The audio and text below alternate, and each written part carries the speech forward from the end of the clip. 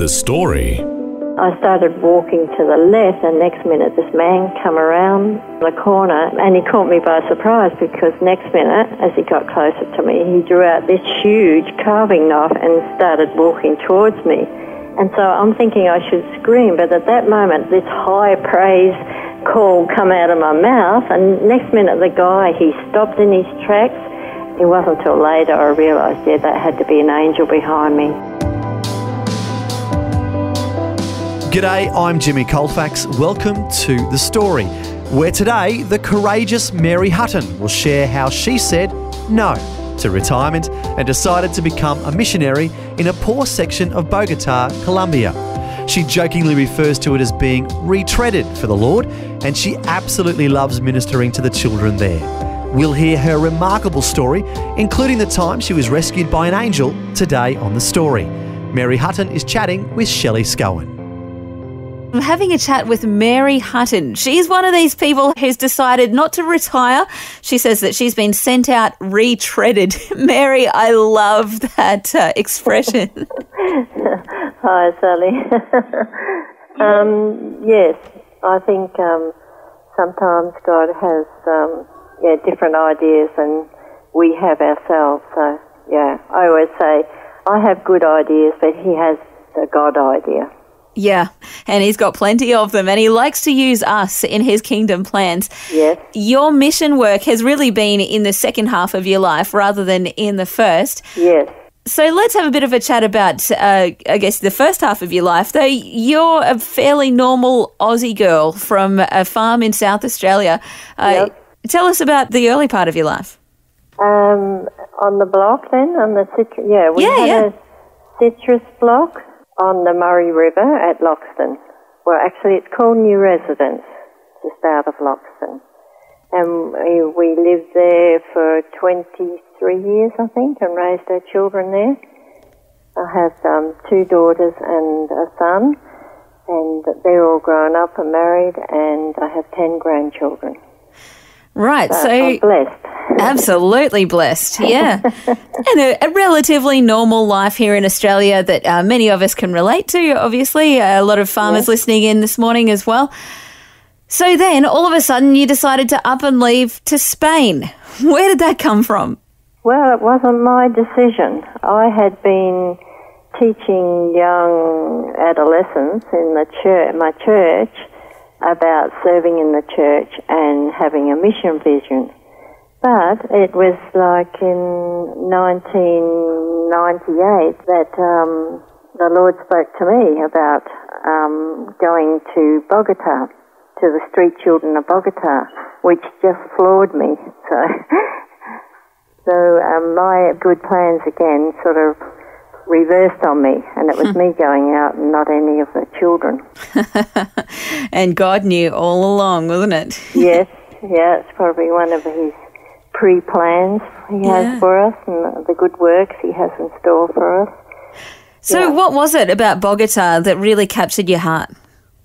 Well, at that time it wasn't anything. I didn't even know where Bogota was, so it was just a quick reference of South America and then Colombia, Bogota. I had a lot of people fearful for my safety because Bogota doesn't have Colombia doesn't have a very good reputation. So, a lot of people were worried for me to go there. But my family, it was like my family, God had already prepared them, and they'd seen me as going out like a pioneer to work with children. So that was a blessing for me too.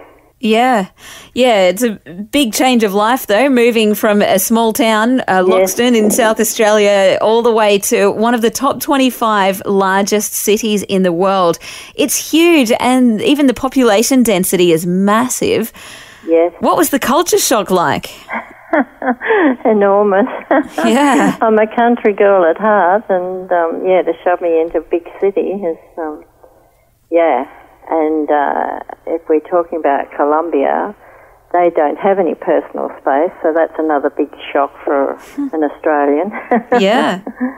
But first I did go to Spain I did some deputation work, and they suggested that I go to Spain for 2 years, and I was just out of the capital, Madrid there, in Torrejon, and I was learning the Spanish language and also working with some children there in a mission group.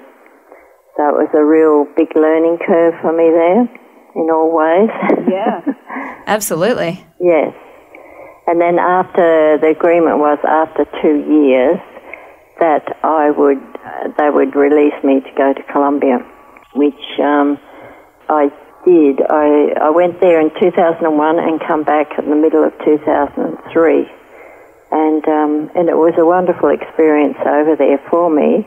But my heart was, God had really planted his heart in my heart for Colombia. So I knew I had to leave there, even though the mission team didn't want me to go from there. But so it was a bit of a battle to get away and get focused again for Bogota in Colombia.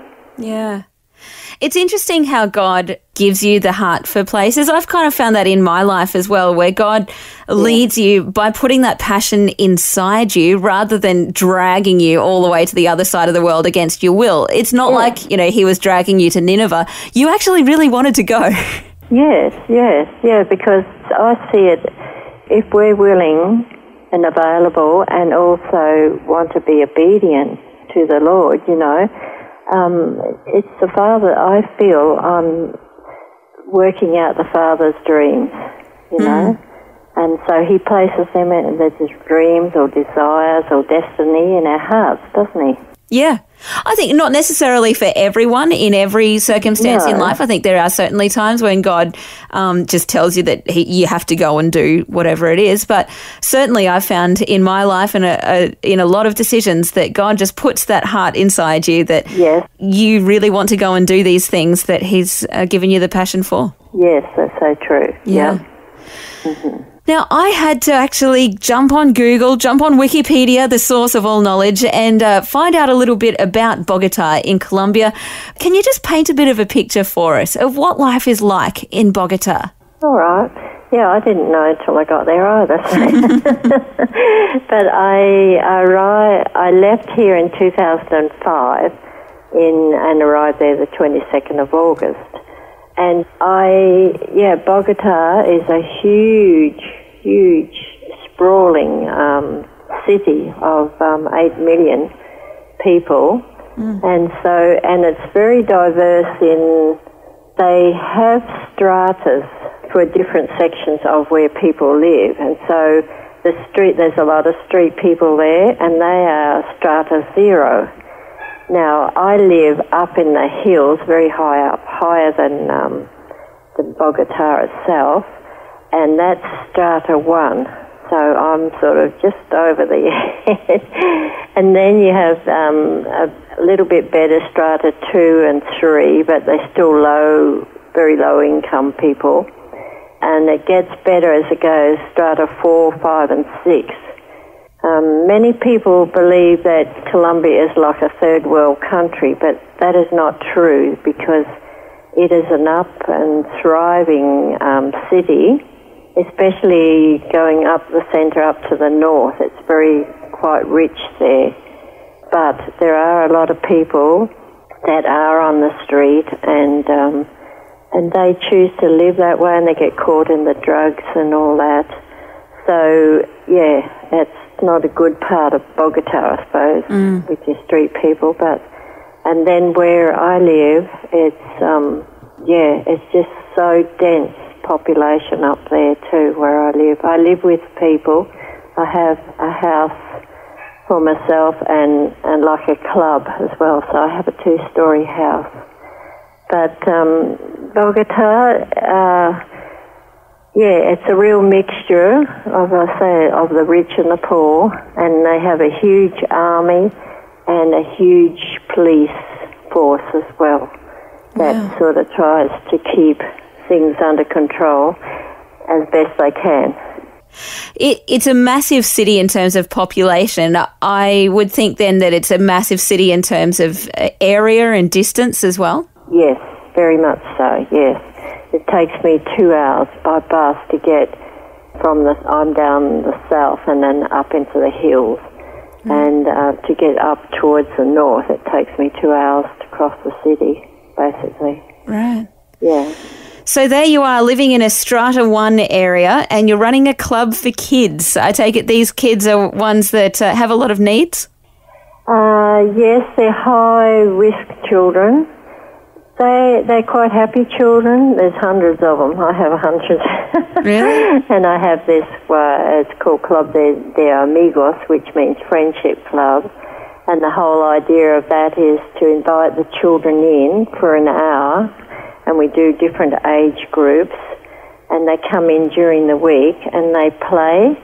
And we have colouring, and we have jigsaw puzzles, and table games and dolls and cars, all the things the kids love. And that's for us, and so we have that twice a week for the primary children, and then we have 2 hours for girls, youth girls, and on Saturday mornings we have 2 hours for the youth boys.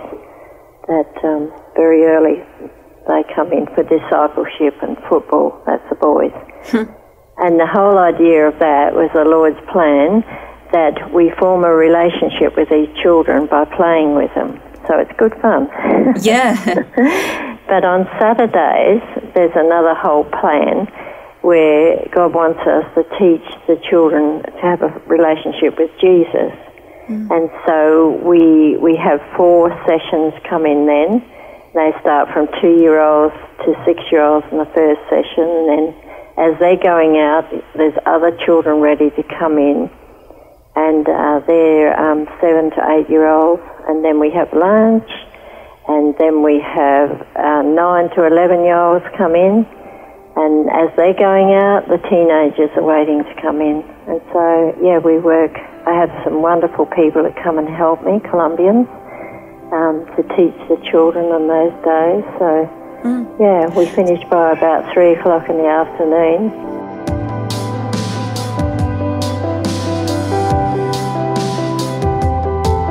You're listening to The Story. Today, Shelley Scowen is chatting with the courageous missionary Mary Hutton, who ministers to children in a poor section of Bogota, Colombia. Next, we'll hear about the time she was rescued by an angel and what life is like being in your 70s and living in a house with no running water. That and more when we return.